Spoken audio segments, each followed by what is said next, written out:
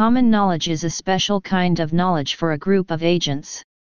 There is common knowledge of P in a group of agents G when all the agents in G know P, they all know that they know P, they all know that they all know that they know P, and so on ad infinitum. The concept was first introduced in the philosophical literature by David Kellogg Lewis in his Study Convention, 1969. The sociologist Maurice Friedel defined common knowledge in a 1969 paper. It was first given a mathematical formulation in a set theoretical framework by Robert Aumann, 1976.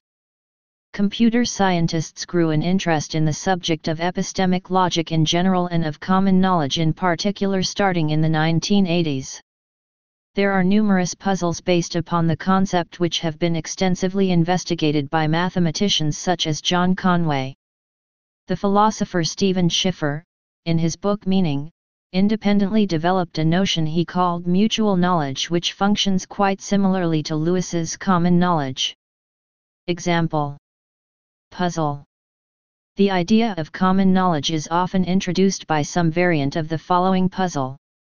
On an island, there are K people who have blue eyes, and the rest of the people have green eyes. At the start of the puzzle, no one on the island ever knows their own eye color. By rule, if a person on the island ever discovers they have blue eyes, that person must leave the island at dawn. Anyone not making such a discovery always sleeps until after dawn.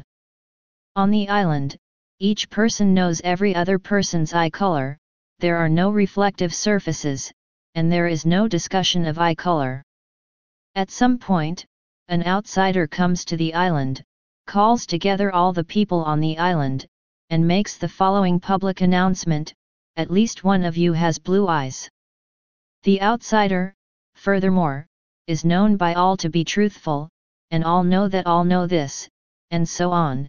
It is common knowledge that he is truthful, and thus it becomes common knowledge that there is at least one islander who has blue eyes. The problem, assuming all persons on the island are completely logical and that this too is common knowledge, what is the eventual outcome? Solution. The answer is that, on the kth dawn after the announcement, all the blue-eyed people will leave the island. Proof. The solution can be seen with an inductive argument. If k equals 1, that is, there is exactly one blue-eyed person, the person will recognize that they alone have blue eyes, by seeing only green eyes in the others, and leave at the first dawn. If k equals 2, no one will leave at the first dawn. The two blue-eyed people, seeing only one person with blue eyes, and that no one left on the first dawn, and thus that k1, will leave on the second dawn. Inductively, it can be reasoned that no one will leave at the first k1 dawns if and only if there are at least k blue-eyed people. Those with blue eyes, seeing k1 blue-eyed people among the others and knowing there must be at least k, will reason that they must have blue eyes and leave. What's most interesting about this scenario is that, for k1, the outsider is only telling the island citizens what they already know, that there are blue-eyed people among them. However, before this fact is announced, the fact is not common knowledge. For k equals 2, it is merely first-order knowledge. Each blue-eyed person knows that there is someone with blue eyes, but each blue-eyed person does not know that the other blue-eyed person has this same knowledge. For k equals 3, it is second-order knowledge. After 2 days, each blue-eyed person knows that a second blue-eyed person knows that a third person has blue eyes, but no one knows that there is a third blue-eyed person with that knowledge, until the third day arrives. In general, for k1, it is k1, th order knowledge. After k1 days, each blue-eyed person knows that a second blue-eyed person knows that a third blue-eyed person knows that. Repeat for a total of k1 levels, a kth person has blue eyes, but no one knows that there is a kth blue-eyed person with that knowledge, until the kth day arrives. The notion of common knowledge therefore has a palpable effect. Knowing that everyone knows does make a difference. When the outsider's public announcement, a fact already known to all, becomes common knowledge, the blue-eyed people on this island eventually deduce their status, and leave. Formalization. Modal logic, syntactic characterization. Common knowledge can be given a logical definition in multimodal logic systems in which the modal operators are interpreted epistemically. At the propositional level, such systems are extensions of propositional logic. The extension consists of the introduction of a group G of agents, and of n modal operators key, with I equals 1, n, with the intended meaning that agent I knows. Thus key phi \display style \varphi where phi \display style \varphi is a formula of the calculus, is read agent I knows phi \display style \varphi. We can define an operator e.g. with the intended meaning of everyone in group G knows by defining it with the axiom e.g. phi igki phi \display style e underscore g \varphi left try tarot big wedge underscore I in gk underscore I \varphi e underscore g \varphi left try tarot big wedge underscore I in gk underscore I \varphi. By abbreviating the expression e.g. n1 phi \display style e underscore g n1 \varphi e underscore g n1 \varphi with e.g. n phi \display style e underscore g n \varphi e underscore g n \varphi and defining e.g. 0 phi equals phi \display style e underscore g 0 \varphi equals \varphi e underscore g 0 \varphi equals \varphi, we could then define common knowledge with the axiom C phi I equals 0 ei phi \display style C \varphi left try tarot big wedge underscore I equals 0 \inft ei \varphi C \varphi left try tarot big wedge underscore I equals 0 \inft ei \varphi. There is however a complication. The languages of epistemic logic are usually finitary, whereas the axiom above defines common knowledge as an infinite conjunction of formulas, hence not a well-formed formula of the language. To overcome this difficulty, a fixed-point definition of common knowledge can be given. Intuitively, common knowledge is thought of as the fixed point of the equation CG phi equals phi e.g., CG phi \display style C underscore G \varphi equals \varphi wedge E underscore G, C underscore G \varphi, C underscore G \varphi equals \varphi wedge E underscore G, C underscore G \varphi. In this way, it is possible to find a formula psi \display style psi implying e.g. phi CG phi \display style E underscore G \varphi wedge C underscore G \varphi E underscore G \varphi wedge C underscore G \varphi, from which, in the limit, we can infer common knowledge of phi \display style \varphi. This syntactic characterization is given semantic content through so-called Kripke structures. A Kripke structure is given by I, a set of states, or possible worlds, S, 2, and accessibility relations R1, Rn \display style R underscore 1 comma \dots R underscore n R underscore 1 \dots R underscore n, defined on S times S \display style S times SS times S. Intuitively representing what state's agent I considers possible from any given state, and 3.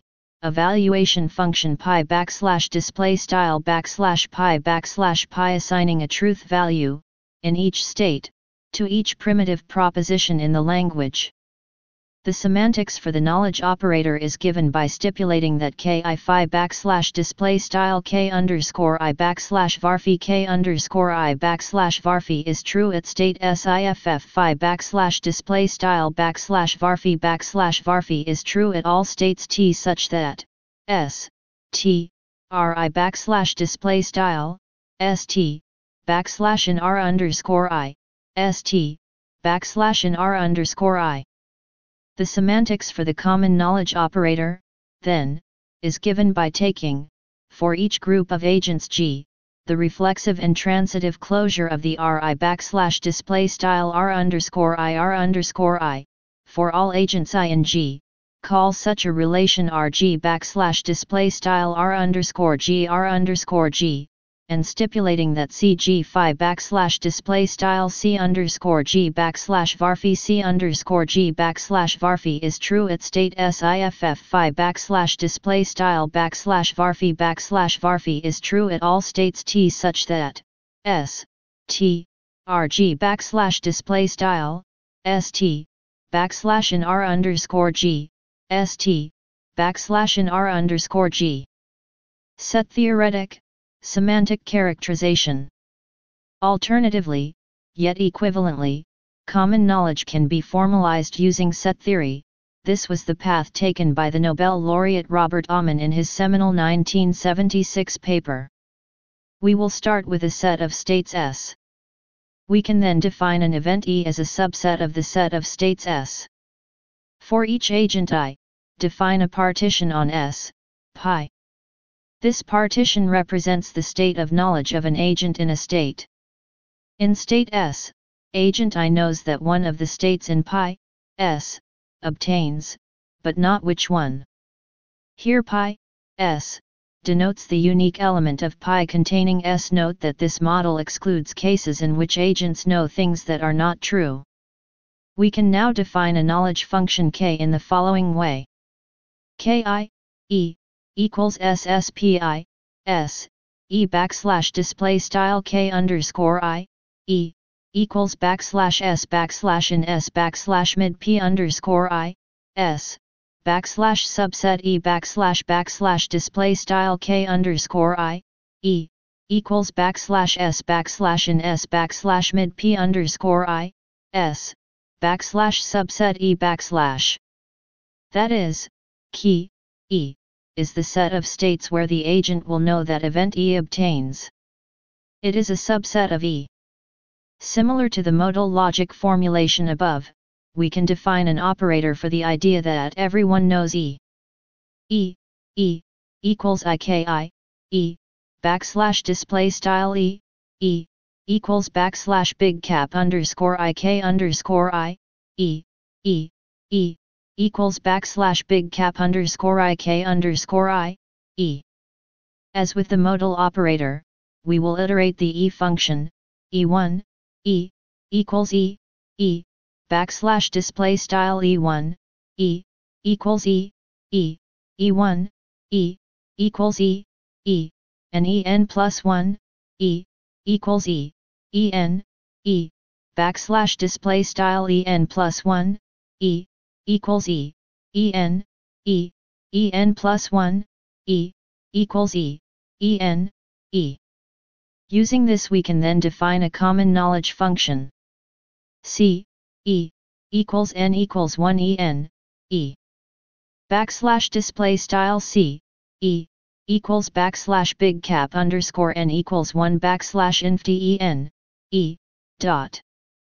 C, E, equals backslash big cap underscore N equals 1 backslash inf En, E. The equivalence with the syntactic approach sketched above can easily be seen. Consider an Aumann structure as the one just defined.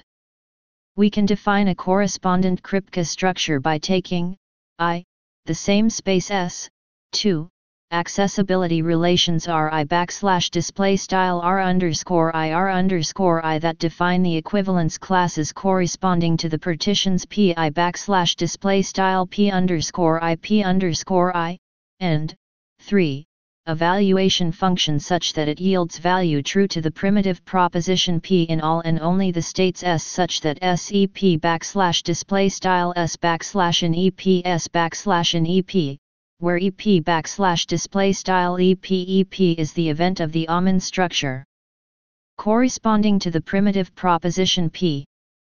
It is not difficult to see that the common knowledge accessibility function RG \display style R_G defined in the previous section corresponds to the finest common coarsening of the partitions PI \display style P_I for all IG \display style I_NG which is the finitary characterization of common knowledge also given by Amann in the 1976 article.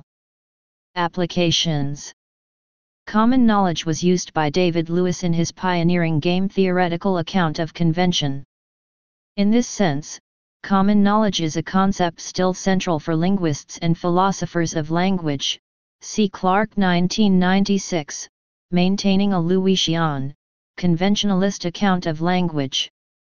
Robert Amann introduced a set theoretical formulation of common knowledge, theoretically equivalent to the one given above, and proved the so-called agreement theorem through which, if two agents have common prior probability over a certain event, and the posterior probabilities are common knowledge, then such posterior probabilities are equal. A result based on the agreement theorem and proven by Milgram shows that, given certain conditions on market efficiency and information, speculative trade is impossible. The concept of common knowledge is central in game theory. For several years it has been thought that the assumption of common knowledge of rationality for the players in the game was fundamental. It turns out, Amann and Brandenburger 1995, that, in two-player games, common knowledge of rationality is not needed as an epistemic condition for Nash equilibrium strategies. Computer scientists use languages incorporating epistemic logics, and common knowledge, to reason about distributed systems. Such systems can be based on logics more complicated than simple propositional epistemic logic. See Wooldridge Reasoning about Artificial Agents, 2000, in which he uses a first-order logic incorporating epistemic and temporal operators, or Van der Hoek et al. Alternating time epistemic logic. In his 2007 book, The Stuff of Thought, Language as a Window into Human Nature, Steven Pinker uses the notion of common knowledge to analyze the kind of indirect speech involved in innuendos. Please subscribe and thanks for watching.